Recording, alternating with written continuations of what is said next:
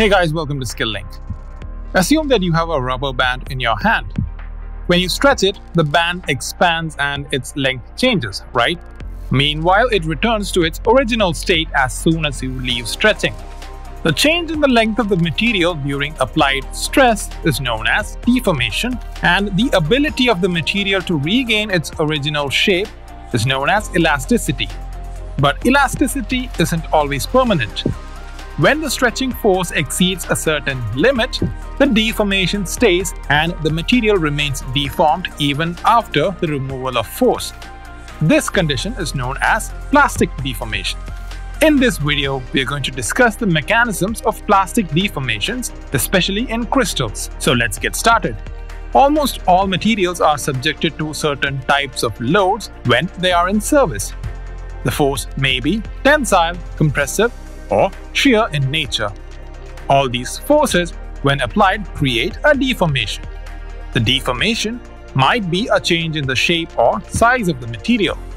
Deformation can be either temporary, known as elastic deformation, or permanent, known as plastic deformation. Almost every material exhibits elastic deformation up to a certain limit. This limit is called the elastic limit. The stress applied and the strain developed in the material will be proportional within this particular limit. When this limit is exceeded, the deformation becomes irreversible, known as plastic deformation. Plastic deformation may also lead to fracture. In order to avoid problems due to failure, it is necessary to study about deformations. As we know, deformation is the change in the shape or size of the material. But do you think there is any change in the crystal structure of the solids due to deformation? Well, there are three possibilities for a crystal to deform. The crystal structure may either change, remains the same, or it may get distorted to become amorphous. The X-ray diffraction experiment of crystals shows that the crystal structure remains the same after deformation as well. So what exactly happens inside the crystal? Plastic deformation can occur in two ways. One is through slip mechanism and the other is through a twinning mechanism. Slip is a prominent plastic deformation mechanism in which parts of the crystal glide over one another. The slip phenomenon looks more or less like slided cards in a deck. The crystal defect that arises due to the misalignment of atoms is known as dislocation. The dislocated atoms generally move over the crystal during slip.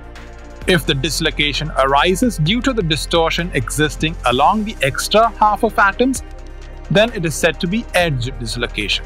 On the other hand, if the line of distortion due to applied force passes through the center of the atomic plane, then it is said to be screw dislocation. A plastic deformation may arise due to either edge dislocation, screw dislocation, or the combination of both. The mechanism of slip deformation looks similar to the caterpillar motion, where a hump moves over the body of the caterpillar. In slip, the distances moved by the atoms during deformation will be the same throughout. The direction in which the slip moves is known as slip direction, and the plane in which the slip occurs is known as slip plane. The combination of the slip plane and the slip direction is known as the slip system. For a particular crystal, the plane that has more number of atoms will act as the slip plane, and in that plane, the direction which has more atomic density acts as the slip direction. The marked plane in the face-centered cube has more atoms than any other planes, and so it acts as the slip plane. The slip mechanism is continuous and throughout the structure in case of a single crystal. But when it comes to polycrystals, the grain boundaries in them affect the slip, which in turn makes the slip orient in different directions in different grain boundaries. Now, let us see what twinning is.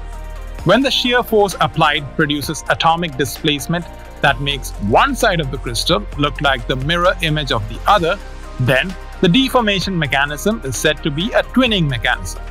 The plane at which the twin occurs is known as twin plane, and there may be two or more planes present during the twinning mechanism. The shear force required to cause twinning deformation will be more than that required to cause slip deformation.